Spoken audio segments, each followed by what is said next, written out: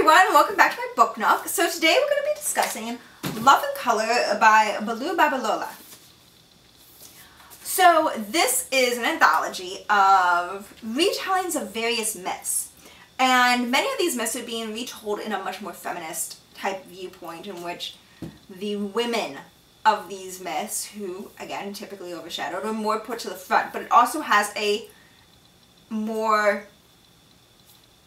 what it would have also been like, hey, if these people, more modern, more feminist leaning, and a lot more also dealing with racism aspects. So some of these I really liked. The one with Nefertiti, I loved.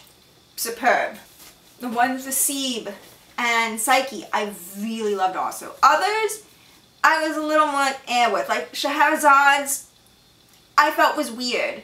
Some of the more modern ones, I was a little with. I also really loved the first one, which was just, most of these were really good, but there were a couple that were just like with, and which brings this all in all to about a 7 for me, but I do highly recommend it because there's some that are just so great, and I think most people would enjoy reading at least 1 or 2 out of these, if not more. And I think, it's a quick read because they're all short retellings of myths.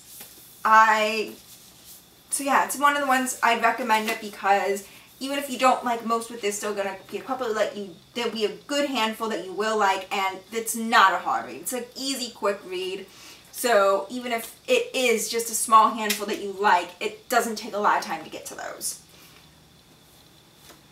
Like the video, leave a comment if you would like, and subscribe and hit the bell so you don't miss when I put up other reviews. I'll see you next time. Bye.